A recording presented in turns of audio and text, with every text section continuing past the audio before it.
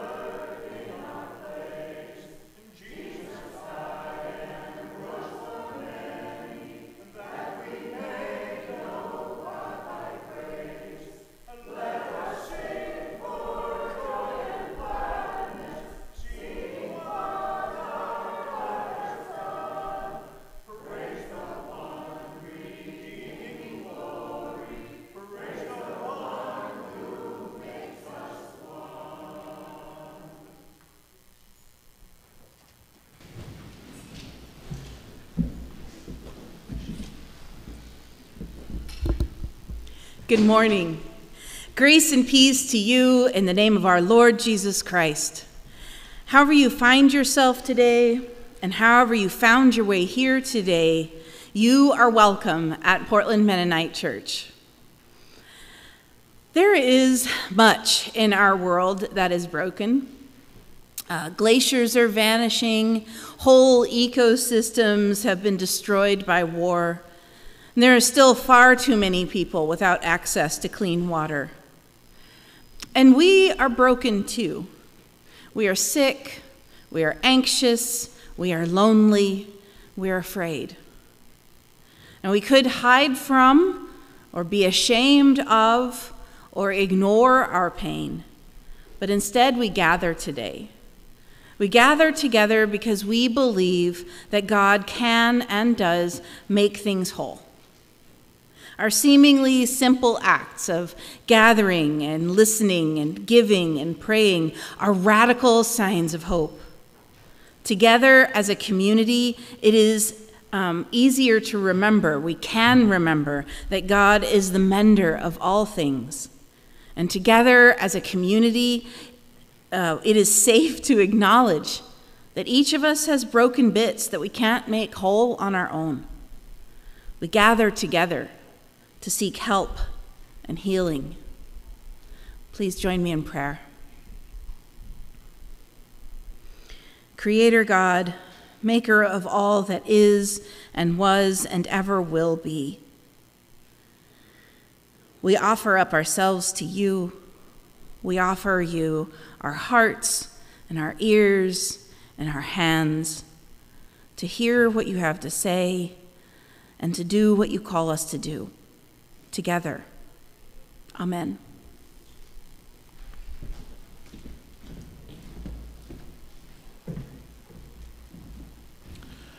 Our next song is number 495, Morning Has Broken, in the Voices Together songbook.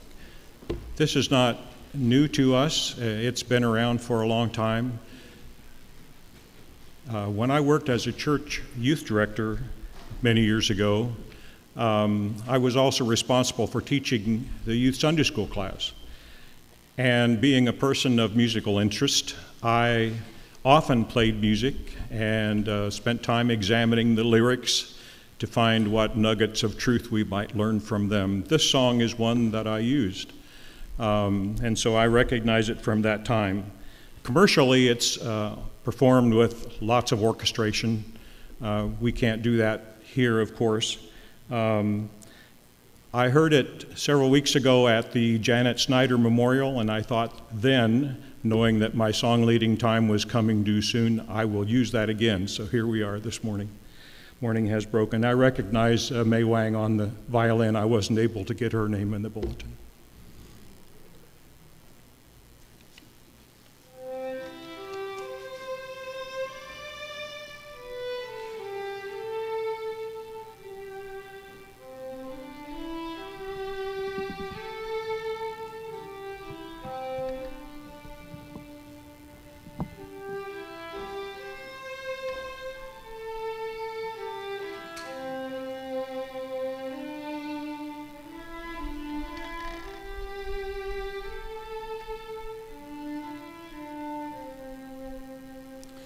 Morning has broken like the first morning. Blackbird has spoken like the first bird. Praise for the singing, praise for the morning, praise for them springing fresh from the word. Sweet the rain's new fall, sunlit from heaven, like the first dew fall on the first grass. Praise for the sweetness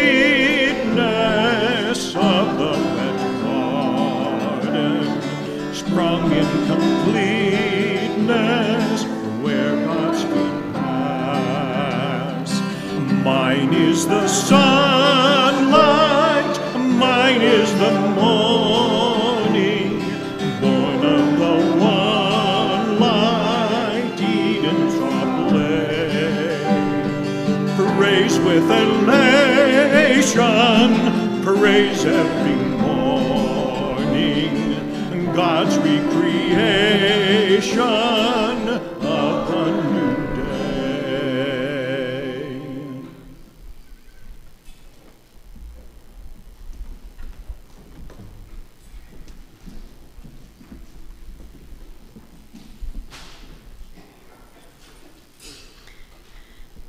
Amen. One of the things I really enjoy, especially when I think I know when a song was written, is to look at the bottom of the hymnal and see how very old the tune or the words may have been. So it's always a little bit of a joy or a gift. It's time now for us to gather the offerings. So I'm going to invite the ushers to come forward, and then we're going to say a quick prayer. I want to thank you all for continuing to give financially to help our church run and help our church help others in the community. Let's pray. Great big God, we offer you our gifts of time, our gifts of money, because we know that there's more that needs doing than we can individually do. So we offer this together, and we offer this to you for the good of the world, to bring peace and reconciliation in our city, and for the good of our own lives as well. Amen.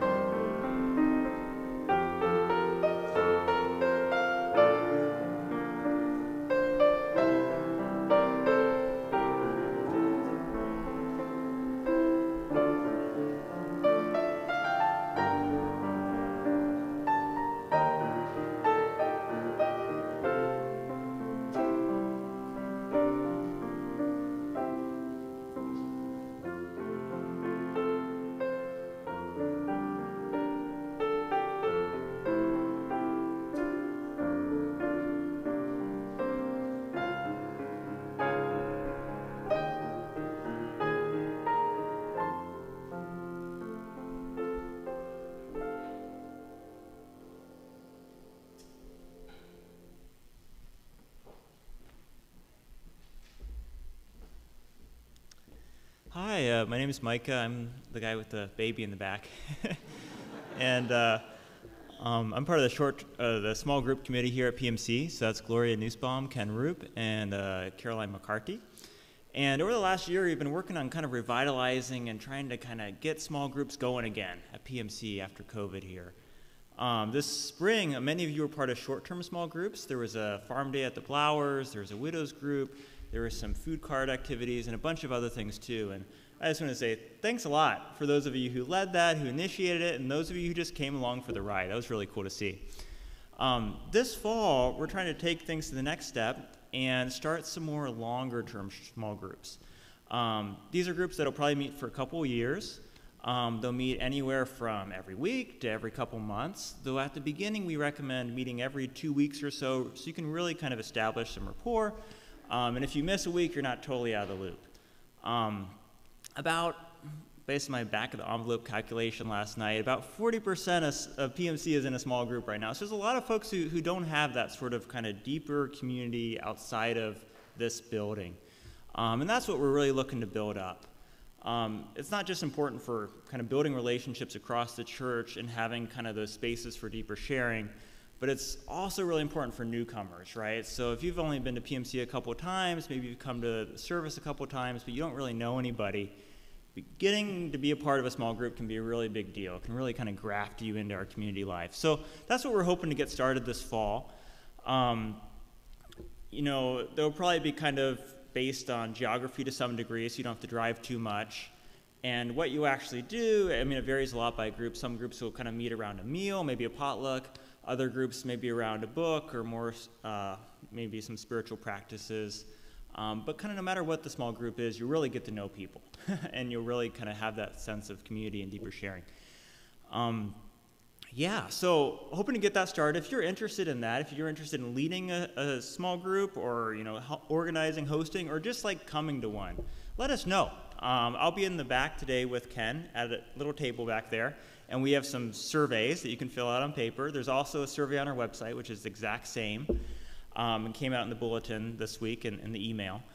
So if you fill out that survey, let us know where you live, what you're looking for, what would feel sustainable, life-giving to you, and we'll help get that set up this fall. If you're already a part of a small group, that's awesome. Keep going with it. And if you want to be a part of a new one too, you're welcome to do that too, or even be a part of two at once. So we're really open to anything, just hoping to get folks more connected to each other. So thanks.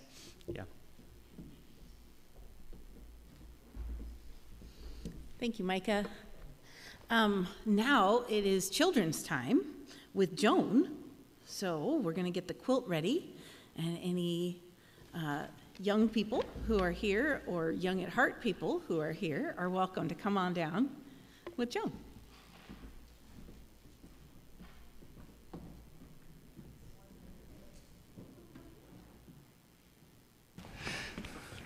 I'm going to sit up here, I think. Good morning. Are you having a good summer? Don't do that. Good. I'm having a lot of fun this summer. I hope you are too. You probably know that our theme for the summer, our church theme, is water. And specifically today, I think Kurt's going to talk about how we cross water. We can cross with, or make other kinds of crossings. We can use a bridge or a tunnel or a boat, but we're going to talk about crossings in general.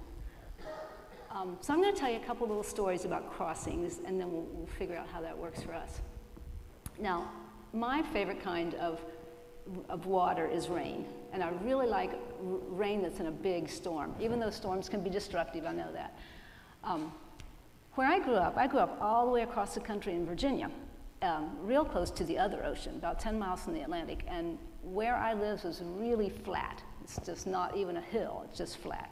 There was water everywhere. There were creeks and rivers and lakes and ponds and canals, and there was the ocean, and we had a lot of swamps. You know what a swamp is? Okay, so we had a pond beside our house, we had a swamp across the road from us. And one of the storms we used to have when I was growing up that I thought was really exciting was a hurricane. Do you know what a hurricane is? Lots of wind, lots of heavy rain, like you could look out the window, look like a toilet flushing. And when those big storms would come, There would also usually be a high tide in the ocean, and that water would push up into the rivers and the creeks, and the rivers and creeks would push up into the swamps, and they would overflow. So I was about your age, probably, or maybe I was, I don't know, 8 or 9. I remember, as kids, of course, when the storm was over, we liked to go out and run barefoot in the puddles. And so we went out, and we realized that on the road, going from the pond to the swamp, the water had overflown and was running about that deep across the road. So of course we wanted to run and play in that. And when we got out there, we discovered that there were fish swimming across the road. And we thought that was so cool, that we were running through this water and fish were swimming around our feet. And those fish, and we also thought it was cool that the fish had found a crossing.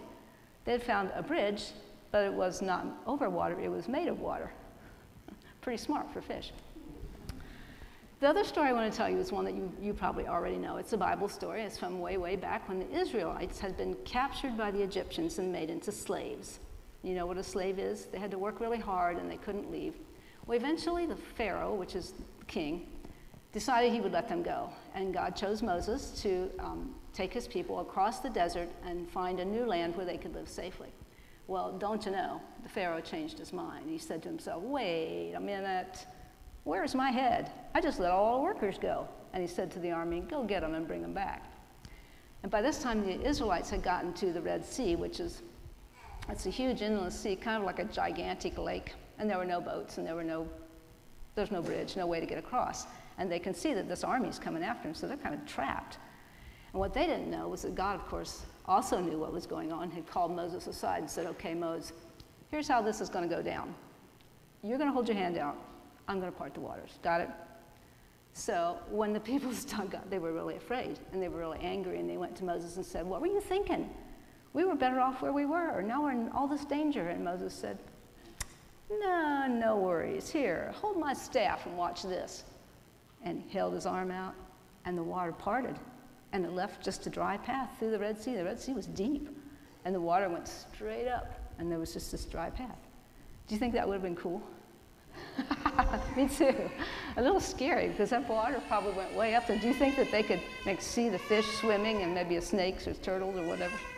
I don't know. I think it would have been really, really fun and a little spooky. But the Israelites took advantage of it. They crossed on this dry path, and God let the water crash back again, and they were safe. So that was another kind of bridge, kind of an upside-down bridge, wasn't it? Not what we usually expect. And that's what we find in all of our lives. There are lots of times that we have to cross things. Maybe we cross water. Maybe we cross over a highway. Maybe we cross the street with a crosswalk. And sometimes we cross from things that are happening in our lives. Like you might cross from one grade level to another, or you might cross from a sad time in your life to a happier time in your life. There are lots of crossings in our life.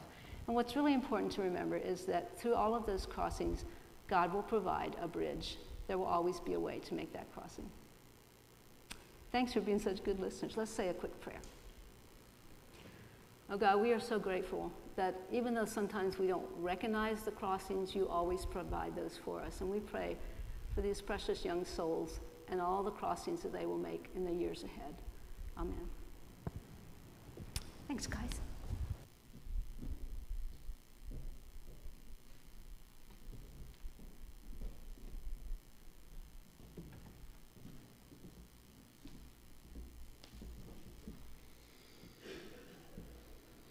All right. So let us hear these words from the Old Testament story from Joshua 4:19 to 24. The people came up out of the Jordan on the 10th day of the first month, and they camped in Gilgal on the eastern border of Jericho. Those 12 stones which they had taken out of the Jordan, Joshua set up in Gilgal, saying to the Israelites, when your children ask their parents in time to come, what do these stones mean? Then you shall let your children know. Israel crossed over the Jordan here on dry ground. For the Lord your God dried up the waters of the Jordan for you until you crossed over, as the Lord your God did to the Red Sea, which he dried up for us until we crossed over, so that all the peoples of the earth may know that the hand of the Lord is mighty, and so that you may fear the Lord your God forever. The word of the Lord.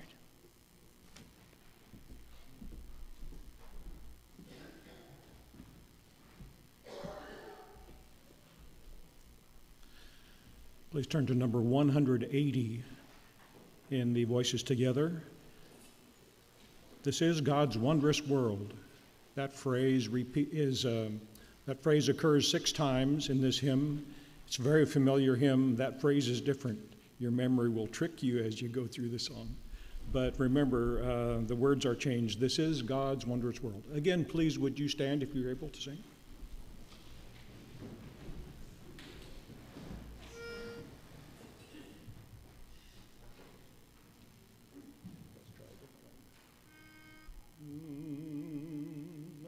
This is God's wondrous world, and to my listening ears all nature sings, and round me rings the music of the spheres. This is God's wondrous world, I rest me in the thought of rocks and trees, of skies and seas, the wonders God has wrought. This is God's wondrous world. The birds their carols raise, the morning light, the dark of night, declare their Maker's praise. This is God's wondrous world, a wandering I may roam. Whate'er my lot, it matters not. My heart is still at home. This is God's wondrous world. Oh, let me never forget that though the wrong seems oft so strong, God is the ruler yet. This is God's wondrous world. The battle is not done. Jesus through life shall be glorified, and earth and heaven be one.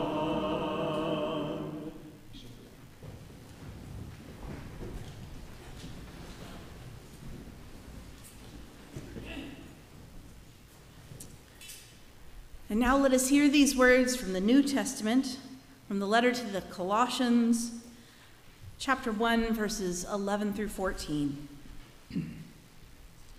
May you be made strong with all the strength that comes from his glorious power, and may you be prepared to endure everything with patience, while joyfully giving thanks to the Father who has enabled you to share in the inheritance of the saints in the light. He has rescued us from the power of darkness and transferred us into the kingdom of his beloved Son, in whom we have redemption, the forgiveness of sins. The word of the Lord. Thanks be to God.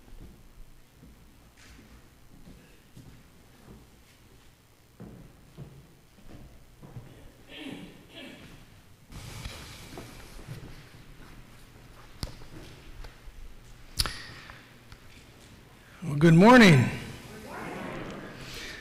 If you're newer to PMC, you may have noticed that we're a church with 2 very different modes.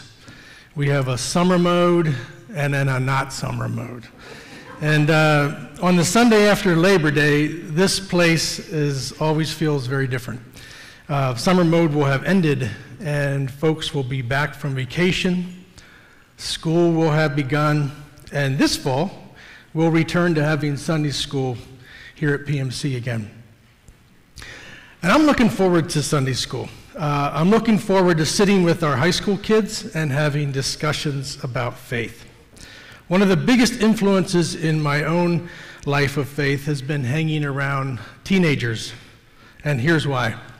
For the most part, adolescents don't put up with stuff that's fake. And they have a unique way of sniffing out the spin.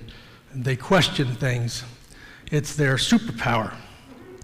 Do you know how hard it is to write a sermon when they're the audience in your head? It's a lot of hitting the backspace muttering, you know that's not true.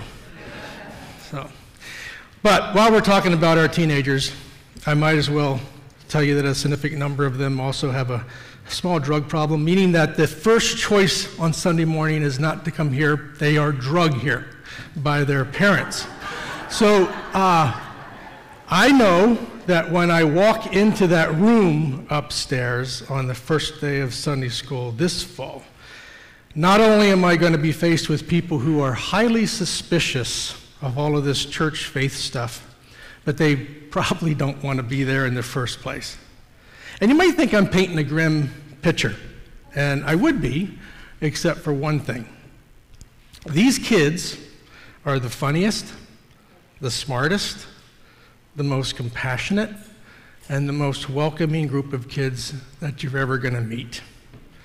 And if you doubt it, you can just ask Barry or Melissa or Bob or Deb or Don or Heidi, Stephen, Andrew, people that hang out with them, and they'll confirm that we have great kids here at PMC.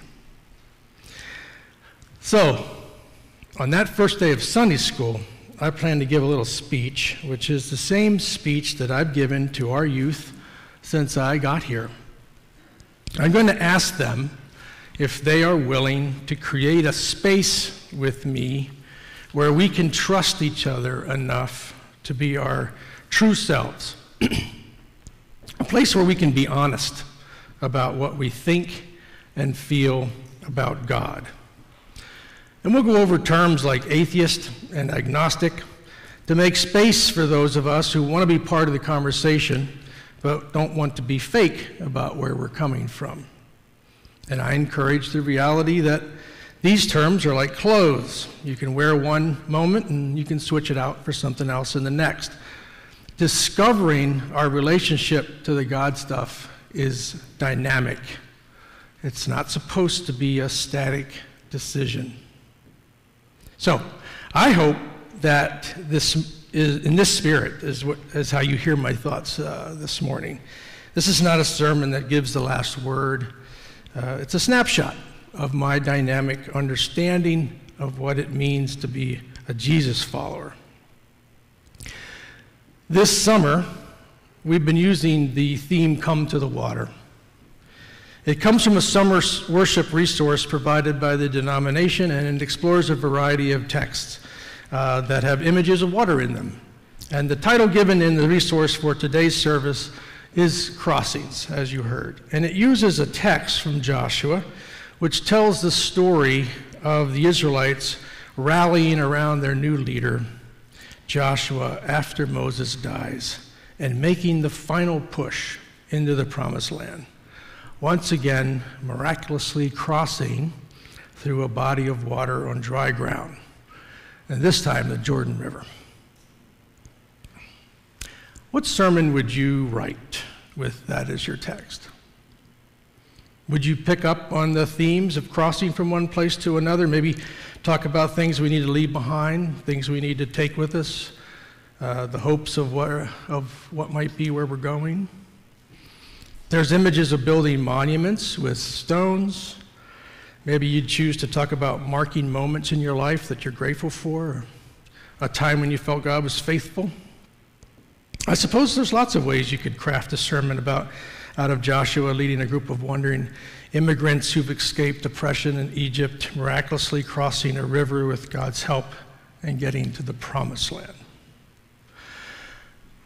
But I happened to reread the entire book of Joshua this week, and I can't bring myself to preach any of that. And I know that our teenagers would find it inappropriate for me to do so if they read Joshua with me. I grew up going to Sunday school and learning these stories. Maybe you did as well. I was taught as a child to identify with the people walking across Jordan's strangely dry riverbed, the benefactor of a miracle. I grew up learning deep down in my being that I too was part of God's chosen people. When later in the story, the trumpets were blown outside of Jericho, I was one of the marchers blowing my own trumpet. I was not on the other side of the wall. I don't remember one time in my childhood of anyone telling me this story from the vantage point of a child already living in Canaan, playing in the courtyard of her home, watching with wonderment and fear at the advancing Israelites. I was taught to ignore, to simply not think about the horrible, murderous, bloody story that unfolded for this child and everything that she loved. Here's the dilemma. As Anabaptists, we value the biblical text. I value the biblical text. But many of us these days confuse valuing the biblical text with biblicism. It's an approach which makes the Bible itself a sacred symbol or thing. Within this framework, readers will try to make every character in the Bible, in the biblical text, into a spiritual hero, as long as they're written into the text as being on God's side. And preachers will twist themselves into knots to make sure that what the Bible is saying is something edifying. I don't think that as Anabaptists, this is a faithful way to read the biblical text. And this morning, I hope you'll hear me as I attempt to illustrate what I'm talking about. A guiding principle for Anabaptists has been that while we value the Bible, it must be read through the lens and the words and life of Jesus. And biblical interpretation must come from God's Spirit working in community. And we are at a moment in our nation's history where Christian nationalism has become a loud and a clanging voice in our Twitter feeds and on the evening news. And I don't know how you process all of this, but for me, there are many moments where I don't want to be called a Christian anymore because the baggage behind that identity has become so toxic. It can feel like what we're experiencing is a new rising phenomenon. But maybe it's just a very, very old struggle to understand the heart of God. In his book, Come Out, My People, God's Call Out of Empire in the Bible and Beyond, West Howard Brook identifies this struggle and he gives it a name. Howard Brook helps us read the biblical text through new eyes and identifies what he calls two competing religions: the religion of creation and the religion of empire. He writes that the religion of creation is grounded in the experience of and the ongoing relationship with the Creator God. A religion of creation is about having our human identity intertwined with a God that is a source of blessing and abundance for all people and all of creation. It's a religion that celebrates all of life. The religion of empire, on the other hand, claims to be grounded in that same God, but it's actually a human invention used to justify attitudes and behaviors that provide blessing and abundance for some at the expense of others. It is a religion of greed and self-centeredness. Our text today sits inside a biblical story told firmly inside the religion of empire. Here's the way the book of Joshua opens. After the death of Moses, the servant of the Lord spoke to Joshua, son of Nun, Moses' assistant, saying, "My servant Moses is dead. Now proceed to cross the Jordan, you and all this people, into the land that I am giving to them, to the Israelites. Every place that the sole of your foot will tread upon, I have given to you, as I promised to Moses. From the wilderness in the Lebanon as far as the great river, the river Euphrates, all the land of the Hittites, to the great sea to the west shall be your territory. No one shall be able to stand against you all the days of your life. As I was with Moses, so I will be with you. I will not fail you or forsake you. Be strong and courageous, for you shall put this people in possession of the land that I swore to their ancestors to give them. And then the story goes on.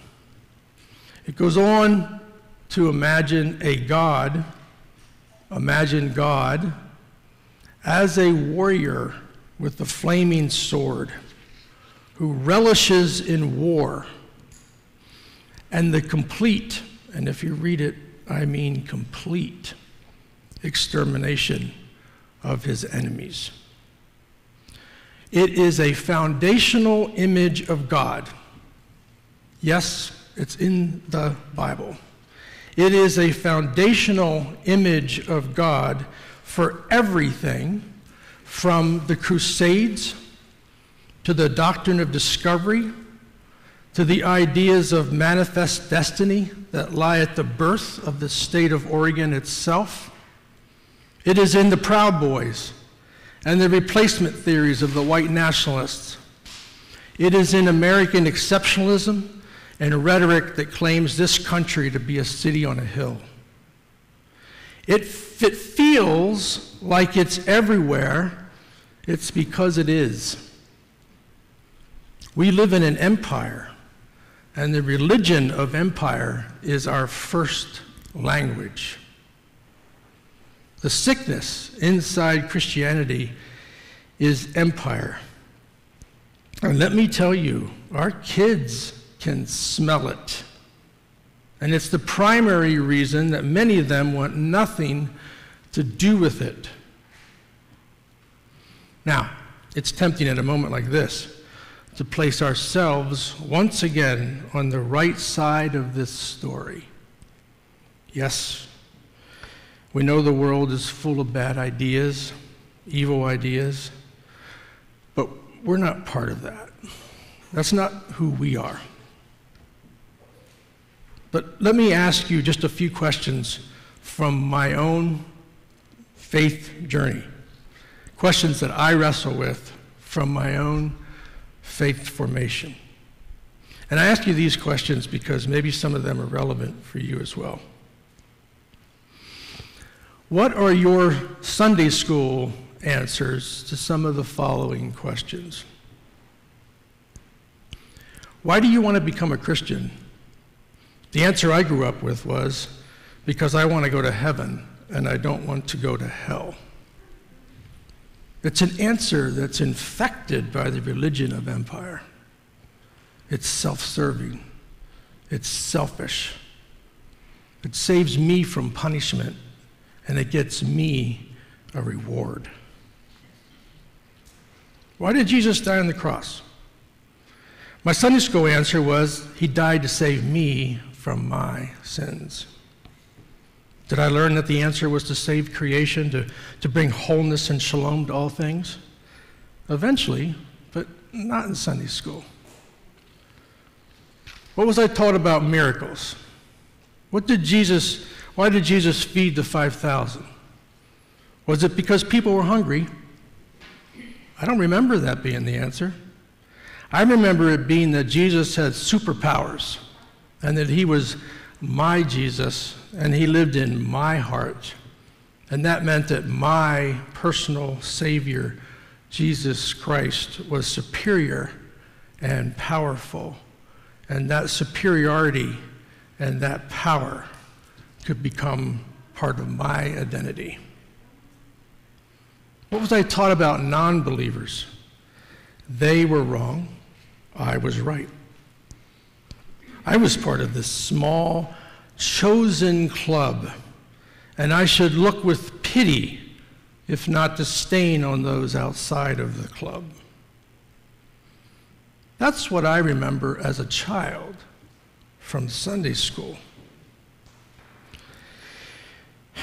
If we think realities like white supremacy and entitlement in our society isn't rooted in what we learned in Sunday school, I think we're being naive. And if we're going to talk about crossings this morning, it needs to be about leaving the religion of empire behind and planting ourselves firmly in the new ground of a religion of creation. Howard Brooke makes the compelling case that Jesus was firmly planted in the religion of creation. The good news that Jesus was proclaiming wasn't a new idea, but rather a call to rediscover God's purpose. His life and words were often a rebuke to the stories in his own tradition where the religion of empire had distorted the true image of God. Jesus was rooted in an ancient purpose for humanity. Howard Brooke puts it this way: Jesus was proclaiming that God's purpose was the bringing forth of a people whose lives would be a light for others, to show them how to live in true harmony, to show them how to live in shalom with God, one another, and all of creation. Becoming a light that spreads shalom in a world that only knows empire is hard. It requires selflessness. It requires painful self-reflection and self-awareness. It requires compassion. And it requires a vision to know how things are supposed to be. But if we can create a space where we can be our true selves, where we can do this work together and not feel like we're doing it alone, then perhaps we'll discover that we have found joy and laughter along the way. Perhaps we'll discover we made new friends. Thanks to a bunch of teenagers, I know that's possible. So, may we all have enough faith, enough love, and enough hope for the journey. Because somehow, some way, I want to live on the other side. And I want you all to cross over there with me. Amen.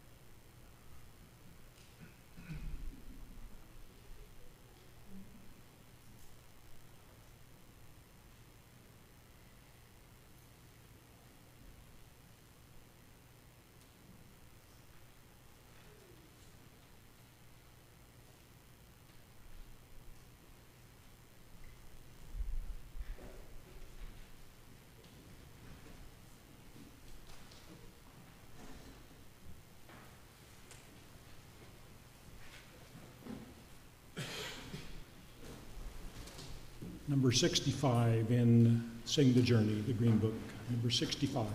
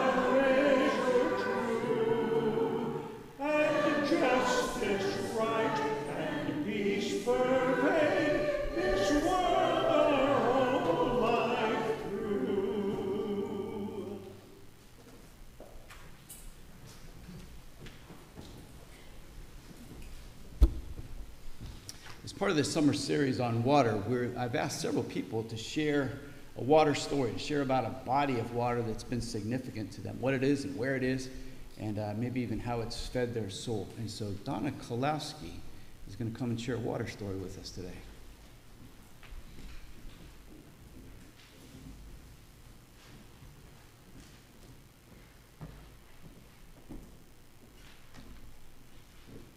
Good morning. I've been going to the church for 32 years. Some of you may not know that because I don't come very often lately, but I'm glad to be here this morning. When Rod sent me an email asking me if I'd talk about a body of water that's been significant in my life, without question or hesitation, it was the Niantic River that came to mind. The Niantic River is a 5-mile tidal river in southeastern Connecticut that empties into the Long Island Sound, around which my first 20 or so years revolved. After my family and my Newfoundland dog, I can't think of anything that mattered more to me as a child. The Niantic River was the world as far as I was concerned. It was in this salty water that I learned to swim, to fish, to crab and scallop. I skated on the Niantic River in the winter, which was risky business because with the tidal river, you had to leap over the first 3 feet or so of slushy ice where the tides came in and out.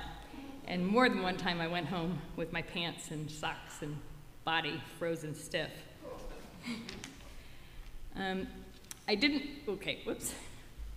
learned how to sail in the summer. We had a sailfish, and I loved to go zooming across the river. In the winter, the neighbors made ice boats, sailboats. I would just put wood and skates underneath and a sail, and that was a blast. I've never seen it since, but that was a lot of fun.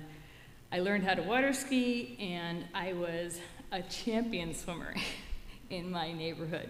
We had about maybe 200 people in our neighborhood, and every Labor Day we'd have festivities where we had races, and I always seemed to win the swimming race and the diving competition with my front flip. I got married. I married another 8-year-old by yelling our vows across the channel between our 2 neighborhoods.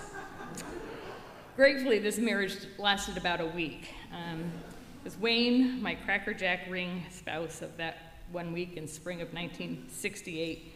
Subsequently, he's had many run-ins with the law, from what I understand. Anyway, I digress.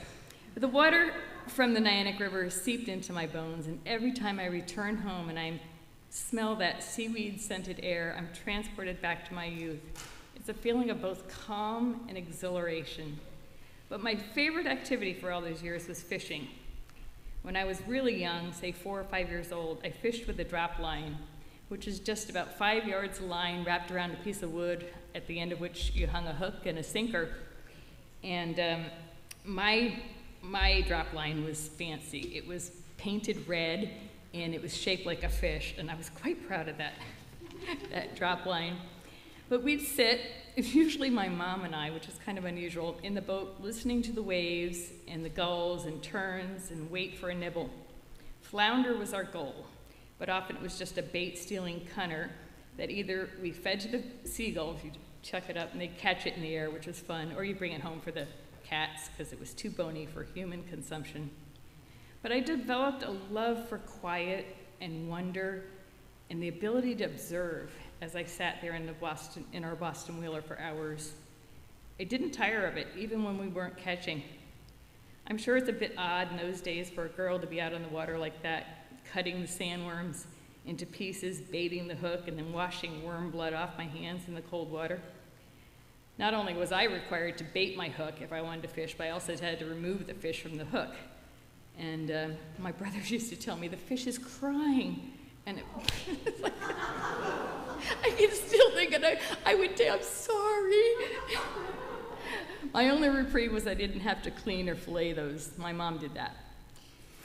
I like that Jesus seemed to be a water person like I was. God was a scary guy to me, who was always watching to make sure, to see if I slipped up. But Jesus is more approachable. I like that he chose fishermen to be his disciples. He retreated in a boat when he heard the awful news that his cousin had been beheaded. He preached from a boat because probably the acoustics of the water made it much easier for the crowd to hear him. He slept in a boat during a storm, and he even walked on water. That's something I'd like to learn how to do. There was a popular song in youth groups in the 1970s whose refrain went something like this. And Jesus said, "Come to the waters, stand by my side. I know you are thirsty, you won't be denied. I felt every teardrop when in darkness you cried, and I strove to remind you that for those tears I died." That song really resonated with me as an adolescent. Now I don't have the Nyack River, but I do live about a half mile from the Columbia River, and our neighborhood walking trail runs along a slough where I can admire the ducks and the herons, kingfishers, and the occasional otter. It too brings calm and exhilaration. Water makes me sing, and when I sing, I tend to sing hymns, because more than any other genre of music, that's what seems appropriate when I'm by the water. I'm grateful to have grown up where I did and to have cultivated a love for what our Creator gifted us with. It's worth protecting.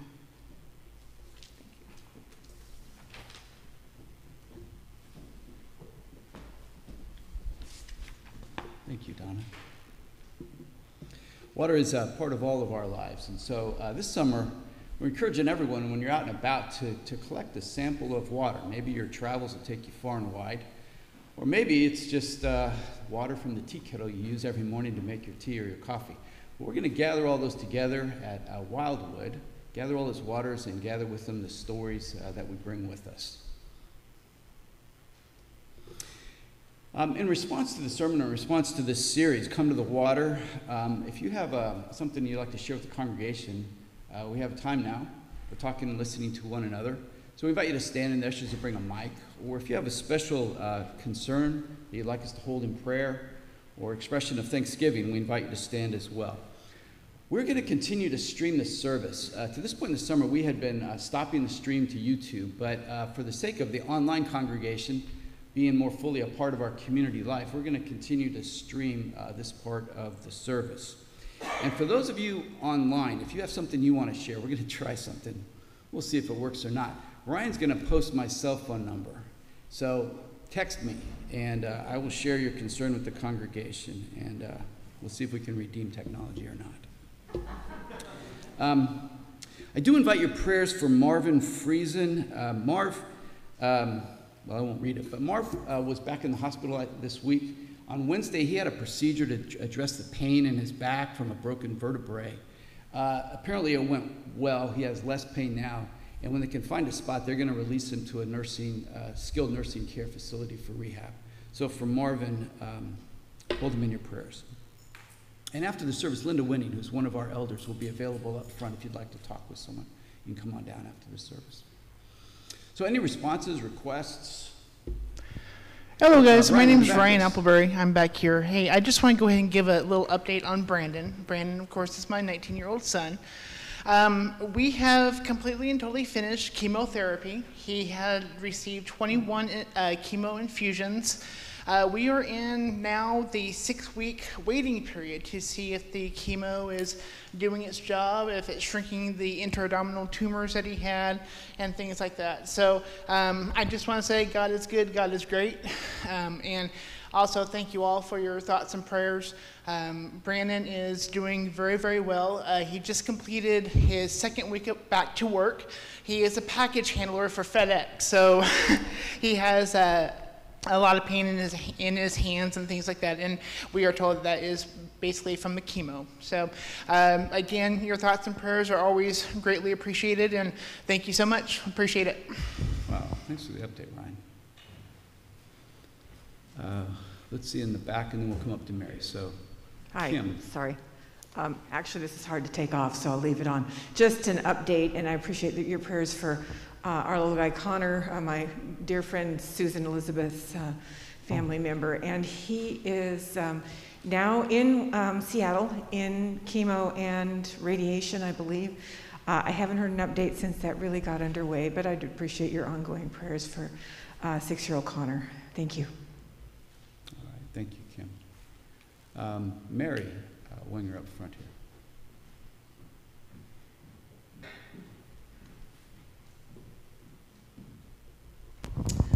I just want to thank Kurt for that very thought-provoking sermon. And it reminded me of an article that I read a few months ago in the Anabaptist World by Jim Brenneman. He wrote a very thoughtful essay about not calling ourselves Christian, but calling ourselves Christ followers. And that came to me while you were speaking this morning.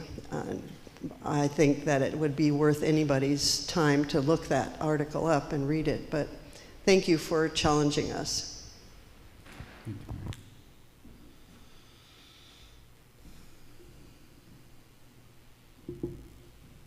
Anyone else? Well, let us gather up our concerns then, our gratitude, and offer them to God in prayer, and we'll finish by saying together the Lord's Prayer.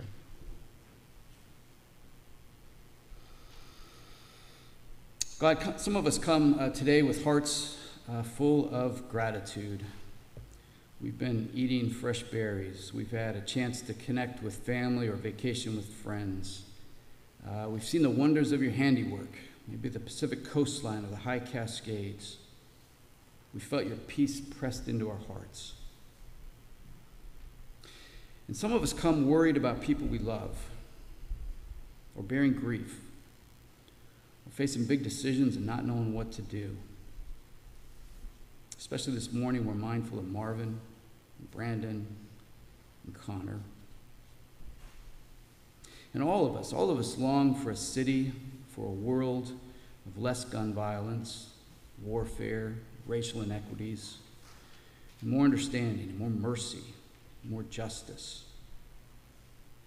So we pray that your Spirit, the Spirit of creation, the Spirit that Jesus promised, will work in and around and among and through us and throughout the world to heal what's broken, and to right what's wrong, and to expand our capacity to love one another as you've loved us all. And now we pray as Jesus taught us. Our Father in heaven, hallowed be your name. Your kingdom come, your will be done on earth as in heaven. Give us today our daily bread. Forgive us our sins as we forgive those who sin against us. Save us from the time of trial and deliver us from evil. For the kingdom, power, and the glory are yours, now and forever. Amen.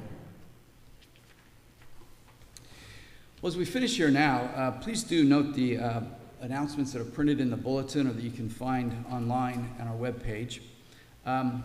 Remember, small group survey in the back. It's a vital way to make connections in our congregation, so I hope you can become part of a small group. There's also a sign up in the back for Family Promise. We're part of an emerging consortium of churches that's going to house families who are experiencing homelessness. We're going to take 4 weeks out of the year, and then other churches take 4 weeks. Our first week is September 25 and following. If you want to be part of actively interacting with folks who are staying here, you have to do a training. It's 2.5 hours. The next one is going to be here next Sunday, July 31st at 10:45. You can sign up in the back, and then there's some other dates. But please, I hope you all can be part of that. Next Sunday evening, we're going to have a memorial service here at 5:30 for Galen Nussbaum. And then also on August 14th, we're going to have an evening hymn sing, a chance to explore more this new worship book we have, Voices Together. So, hope you can find your place in the life of our congregation. Our sending hymn today is from Voices Together, number 844, May the Face of God Shine on You. So, Jim.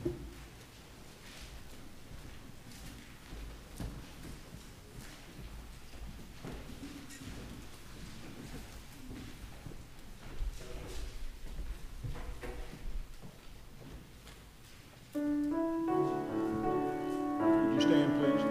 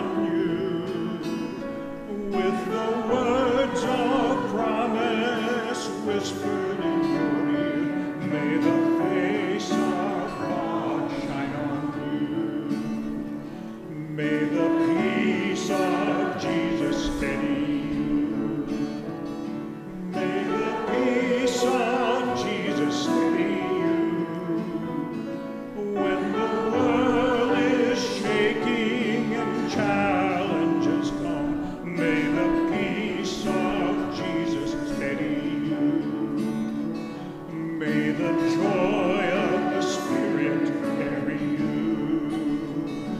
May the joy of the Spirit carry you.